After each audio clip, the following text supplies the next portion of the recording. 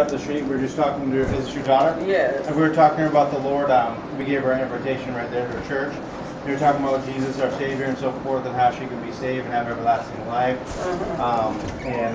That's Brother Awesome right there. We're just right around the corner. You know, I think it's 75th, right? Yeah. Right on 75th. You know where the Deaf Baptist Church is?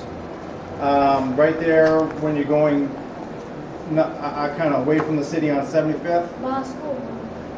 Yeah, it should be right by a school, isn't it? But anyway, Deaf Baptist Church, we're renting out a building in there. It's Iola Baptist Temple, Kansas City.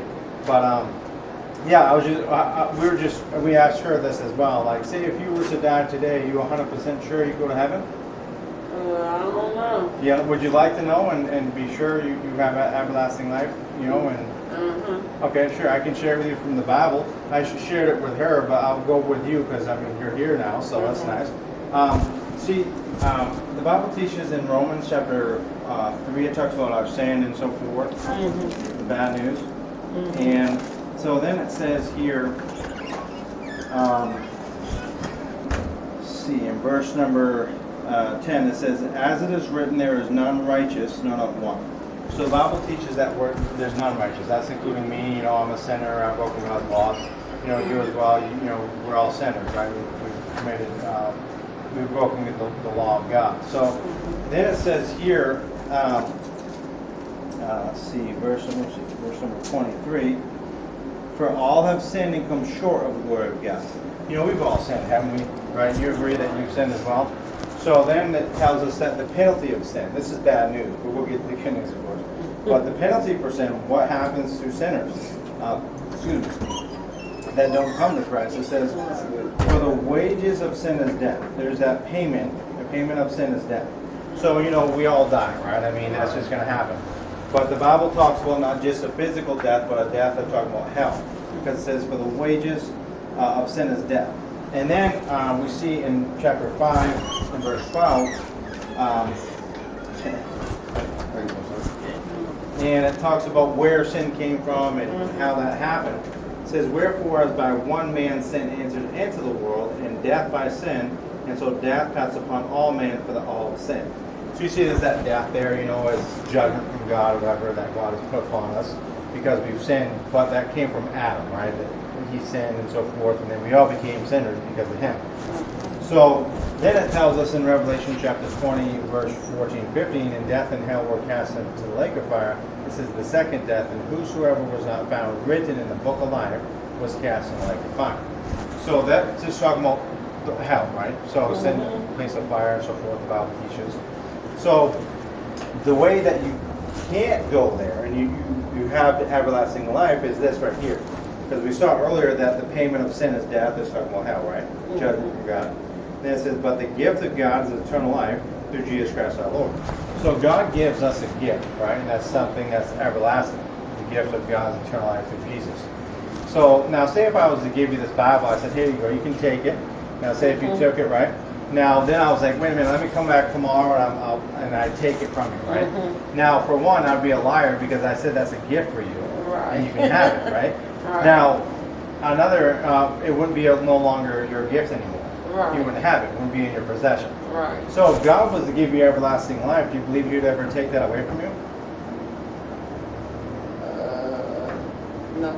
He wouldn't, right? Because remember the most famous verse in the Bible, right? For God so loved the world that He gave His only begotten Son, that whosoever believeth in Him should not perish but have everlasting life. You see, there's that perishing because of damnation without Christ. But those who just trust in Jesus and believe on Him, there's everlasting life, right? Because if He took everlasting life away, it would never have been everlasting, right? So something that you get from God is an everlasting gift, eternal life. So then it says here, back in Romans, so that's the good news. You can have that everlasting life through our Savior Jesus. He's the Savior of the world, right? The Father sent the Son to be the Savior of the world. And, like the Christmas story, born of a virgin, things like that, and lived a sinless life, something that we couldn't do, of course, because we're sinners. Died in our place and rose again. But then it tells us in Romans chapter 5, kind of more verse 6, we'll go. It says, for when we were yet without strength, in due time, Christ died for the ungodly. That's good news for us. We're ungodly. We're sinners, But this says when we were yet without strength. Naturally we want to go to God on our own terms. God, I did this. I was good to my family. I brought my children up or whatever it might be. I was good to my parents. I did this and that. We want to say something that we have done. We're going to God on our own strength. But God says, it says that we are without strength. We can't get to God by good works. It says there's none good, there's none righteous, there's none holy. We're all sinners. There's only one good, that's God. And Jesus is the good shepherd, meaning he's God. So the Bible teaches there that, for by grace are ye saved. You're saved by grace. For by grace are ye saved through faith, and that not of yourselves, it is the gift of God, none of works as any man should boast. Does that make sense? I mean, we couldn't be good enough to get to heaven. I mean, that's why God sent his son, so we could go through him, right? Right. So, and then the couple verses here says, but God commendeth or proveth his love toward us, in that while we were yet sinners, Christ died for us. Good news again, we died for our sins, we're sinners, and he took our place and was crucified for us and shed his blood and things like that. Because the next verse says, let's see, much more than being now justified by his blood, that's Christ's blood, we shall be saved from wrath through him. So we saw earlier the wrath of God would be going to hell, right? Right. So obviously that's not good. But God says you don't have to have that wrath. You can come through my son Jesus Christ and be justified through his blood. So justify is a big word, but it's just if you break the word down, kind of see the word here. It says just if I never sinned. I'm not sure if you've heard that in church at all growing up or whatever, but it just means just if you never sinned, like through the blood of Christ and his goodness and his righteousness, right? His holiness.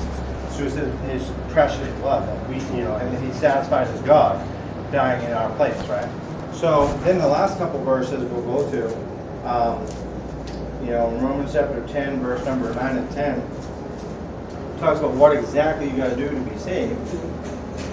Says that that thou shalt confess with thy mouth the Lord Jesus, and shalt believe in thine heart.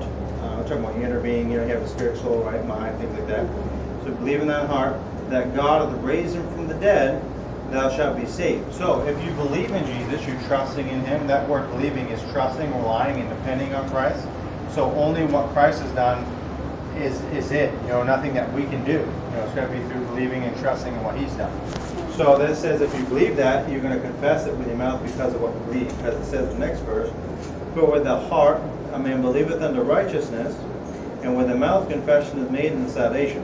So because of what you believe in here, your heart, your inner being, you're going to confess that with your mouth, right? Because if you believe something really in here, it's going to come out. So then the last verse tells us, for whosoever shall call upon the name of the Lord shall be what? Be saved. Shall be saved, right? So if you trust in Jesus, you'll be saved. Once you be according to the Bible. Now, we'll go through a really quick questions review. Now, do you accept this, that Christ came for you, for us, we can die for all of our sins and was buried and rose again according to the Bible? Yes. You believe that, right? You trust that? Now, say if you were to ask the Lord Jesus to save you right now, do you believe he would save you? Yes. He would, according to the Bible, right? Whosoever shall call upon the name of the Lord shall be saved. So since you know that he would save you and you believe in it, you're trusting in him, let's take it one step further and ask the Lord to save you right now, okay?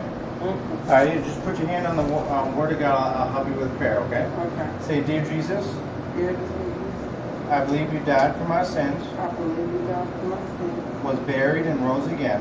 You were buried, rose again. Save me from hell, Save me from hell, which I deserve, which I deserve, and give me eternal life. and give me eternal life. Thank you for saving me. Thank you for saving me. In Jesus' name. In Jesus' name.